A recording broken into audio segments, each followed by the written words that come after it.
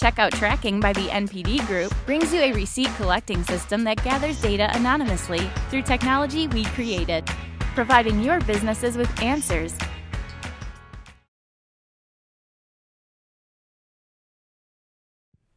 Hey, I'm Ross.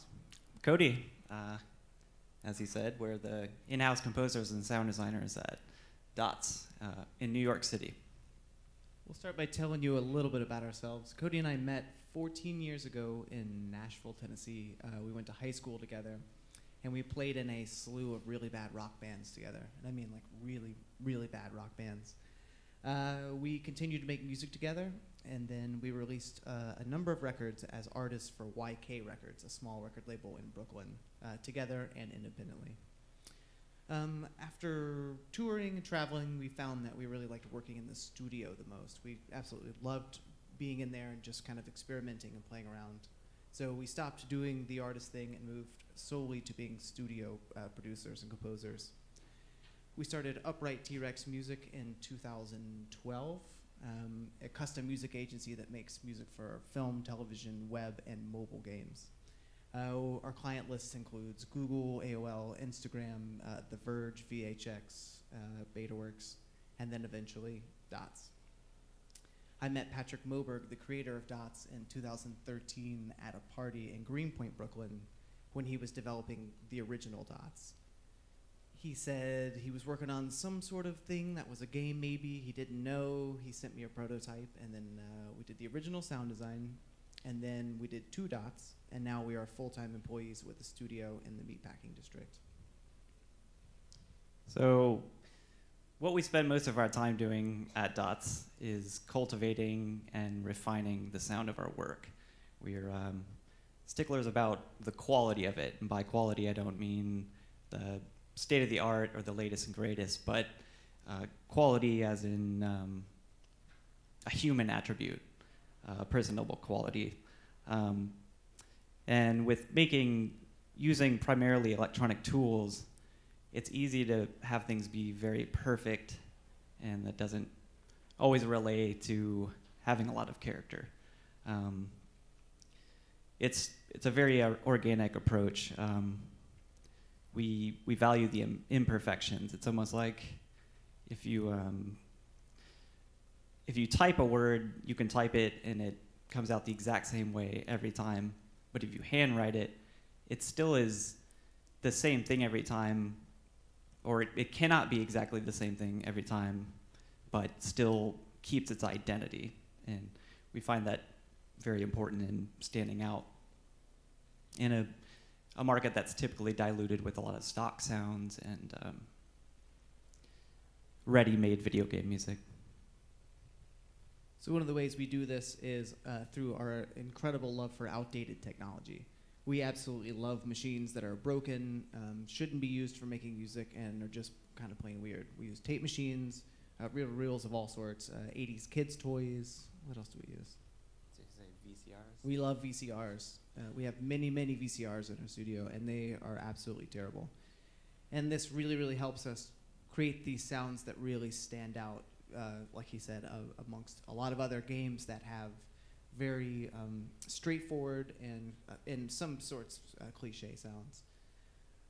This machine here is what's called a Klimt Echolet 5. This is a machine I bought while visiting my now wife in Germany. It's an analog tape delay. It was made in 1964.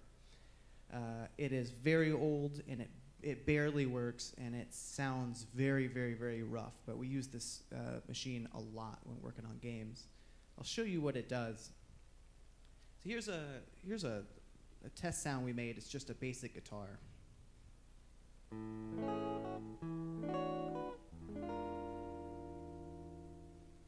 Now here's that same sound through this old broken machine.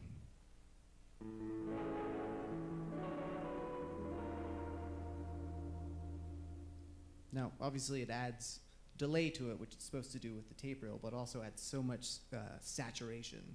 It adds so much warmth and character. So we like to use tape machines because they vary so much from one to the next. The little guy on the right is a Radio Shack microcassette recorder, prevalent I think in the 90s, and typically for recording lectures and speech. We love to record music through it it has a very particular sound in picking up the room sound if you're recording something directly into its mic. So here's the same clip played through this tape machine.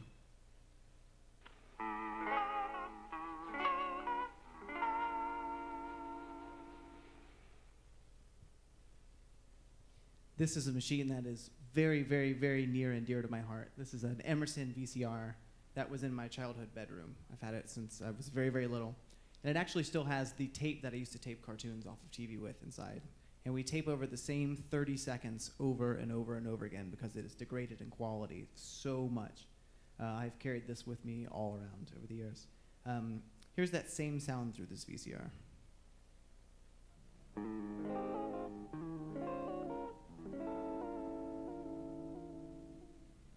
It seems like that's too much and that could never be in a game, and so you have to sort of find the range of just how warped you want it to be, but I think it's all about a balance. You can, use cleaner tools and then sort of balance out the character with using things that basically kind of sound like crap, but in a way we subjectively like. So you never quite know what's going to come out typically, but we find that very helpful in coming up with content. I typically like to work with just having a lot of content and making a lot of content and just seeing stuff, hearing things and leading to other ideas or new sounds versus just sitting blankly and trying to come up with something out of thin air. It's more about, I think, coaxing a certain sound out of the machine versus commanding it and telling it exactly what to do. I think you often come up with more interesting results that way. And while we talked a lot about analog and sort of bizarre, weird technology, we also will use modern technology to control these old devices. We'll often take a computer and set the parameters to control an analog machine and then just let the analog machine run for 10 minutes, sometimes 15, 20 minutes, and then wait for that machine to generate the kind of content we want it to generate. And you could control the parameters of how random the output is of the content. And just modern technology helps you to see the old technology in a new light because it basically makes it a lot easier to use the old technology and manage it and edit it. So we're not totally bashing digital quality. We actually, it's so helpful. Sometimes we'll let a machine run for 10, 15 minutes when we're doing sound design and then go back and find little tiny pieces that we love in something, take that out, and then expand upon that greatly. Which, if you were doing that in the 60s with some of these machines we looked at, that would take hours as opposed to seconds. Yeah. One of the more obvious examples is the idea of just being very hands-on with what we do. Knob tweaking, as we call it, using analog machines and playing around with it is incredibly fun. It's kind of obvious when you look at a synthesizer like that. But a lot of times when we go to use a synthesizer or a machine, we have a sound in mind. We know what we want to create. But oftentimes when we start using the machine, it'll guide us to another sound. It's way more approachable to us if you walk into a studio and there's just a computer at a desk. It might kind of be a run-of-the-mill type thing, and I feel like you can blank a lot more that way, whereas if you come into a room full of VCRs and things that just beckon you to play with them, you just end up getting more content and inspiration out of it. Oftentimes what a synthesizer will lead me to is way better than what I originally had in mind. So how do we use this in Two Dots? I think a good example is the way we came up with the main theme of the music. We were sort of in a time crunch, and we didn't know exactly what the style should be. So we were just making tons of demos, little recordings of pieces of music, and doing it pretty haphazardly. So the track that actually ultimately was chosen, Dusty Dots, which is mostly acoustic guitar, was recorded pretty badly. There was a lot of unnatural sound from the room in the recording. the sound of the fingers on the strings was almost louder than the actual music emanating out of the guitar. And it struck a note with the game director, and it was just that kind of hidden quality that he couldn't quite explain to us is what the game needed. And it just added this really homegrown, quirky kind of style to it. We brought a clip of that too. Here it is.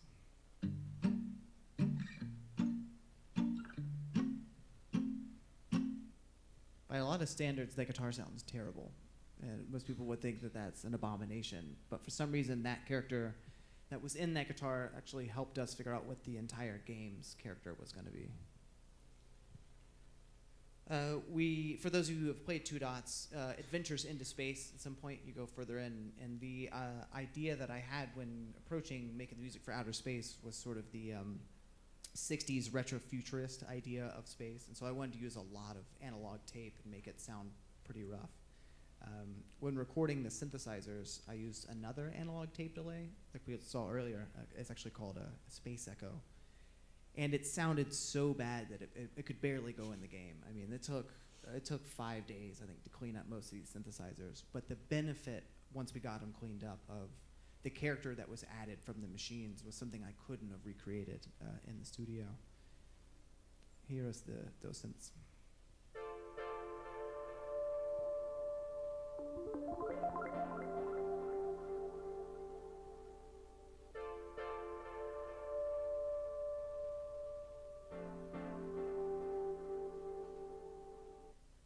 It's a good enough quality that warrants us.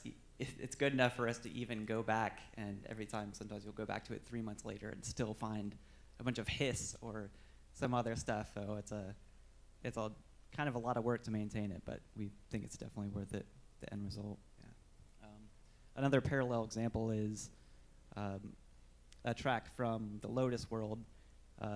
They were actually wind chimes recorded into the micro cassette recorder that we showed you earlier. And we played the tape back at half speed, and the result is this almost haunting, ancient sound that seemed very appropriate for the world.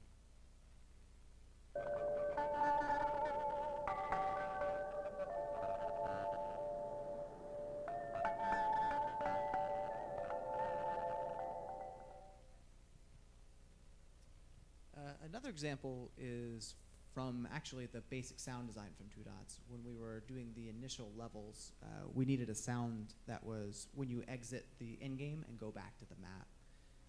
We tried a bunch of very literal sounds at first, and then we tried a few kind of arcadey sounds, and nothing really worked. And then we were sitting in the studio, and we had an old 90s Casio keyboard with an 8-bit sampler built in. And we started just recording our voices and pressing buttons and see what would work. And then we submitted those to the game director with the other sounds, more appropriate sounds that we had made. And he kind of fell in love with that sound, and it's actually been in the game ever since. So this is what you hear when you exit and go back to the main menu. Oh. That doesn't make any sense, but it works, right? He's saying no, I guess. I guess that was the first thing you think of. It just goes to show that being surrounded by this type of equipment appeals to us, and for some reason just resonates with us, basically making a lot of mistakes and leaving room for the errors that they create. We were really lucky to start working on game audio at a time when people were starting to pay a lot more attention to that, and the game directors really wanted something that was a little more complex and a little more interesting, and the technology actually allowed for there to be more variations. I think for a long time it was restricted to whatever we can get away with, we'll put it in the game, but now they're actually coming and saying, we have this much room for it, what can you do? It was definitely a big benefit being new to making game music, because we had no real preconceptions of what game music should be exactly. So kind of having the freedom to just run nilly-willy with it was, I think, a very good thing for Two Dots. Yeah, it worked out well, our incredible lack of experience in the field.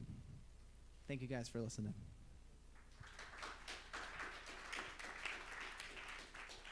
Alrighty then. That's very interesting, I must say. I find it fascinating that you guys are using the old technology rather than just playing with an awful lot of plugins for soundboard. You know what I mean? It's kind of. Do we have any questions? Hi guys. Hey. Mathilde Pignol, Roboto Games. I loved your talk. That was so different from any audio process I've been privy to in the past. So one question, one of the things that I've always struggled with in game audio has been the constraints of file sizes and download size, etc. So I was wondering if you could talk to that a little bit and how you manage that. This is the biggest ordeal in our life. This is like our worst nightmare every day. Originally, Two Dots had, as we were progressing with the game, had I think 8 more pieces of music in it than it does now because we've had to take so much out because of file size. We originally had found a solution when the game was iOS only with using .caf files, which are a miracle file type you can do. It's an Apple format. But as we've progressed, we've found shortcuts. We've had to scale back a little bit of the variety that we add in sounds, would you say? Yeah. Do we have any other good tricks for getting around that? You know? I don't know. I find the restraints a good thing sometimes in that capacity. It gets tough when you want to make looping music because oftentimes you want the loop to have enough variation, but if you can only put in 40 seconds or a minute, you're kind of in trouble. I know that developing over-the-air systems is really beneficial if you really want to add that much sounds, and having it to where if people are by Wi-Fi, they could download it. Do we have any more? Because if not, I've got a couple of things I wanted to ask. Do you guys do anything dynamically in-game in terms of audio? For example, frequency switching or bending or anything of that kind of stuff? Procedurally generated? Yeah, stuff? well, it's a normal sample that you'll play, but you'll do specific things when playing it, like playing it in reverse or adding echo inside of the engine or pitch bending or whatever it might be. We've worked within games where we would do that in an analog fashion and print a certain amount of clips that would be like with specimen, that when it's triggered, it triggers a certain clip for a certain action. We don't normally work with procedurally generated sounds within DOTS, but we actually just developed a new synthesizer for doing that in the last couple of weeks. So we're going to be kind of shifting our system a little bit. So sounds now come with metadata. So for example, ranges or things like that. Okay, you can pitch bend between this or that or the other. Yeah. Okay, that's interesting. Do you have a preferred type of sound engine? I mean, there are several on the market, WIs, Fmod, and so on and so forth. Is there anything that you prefer to use as listening to the reproduction that you get? But like prior to the game? No, or I mean, prior to it being in the game? Yeah, when the game is written, right, they sit on top of a sound engine. There's usually a sound engine in there, and it's usually a third-party one because nobody really wants to spend all the time writing DirectX or DirectX sound or whatever. I'm just wondering if you prefer to the tools that WIs provide you or whatever, that kind of thing. We work in a purely analog form where we're so you're just producing WAV files and that's it. That's it. That's hence why all this technology makes so much sense for what we do. We've moved to a system now where we're moving into with the basic dot connections and things like that are going to be procedurally generated, but it would render the majority of this technology that we need and love so much completely useless. It just means we need to put more garbage into it to balance out the clean stuff. I understand, okay. Well, I think that looks like it. All I can say is thanks a lot, guys. That was very interesting. A trip down memory lane there. Thank you, guys. Thanks a lot.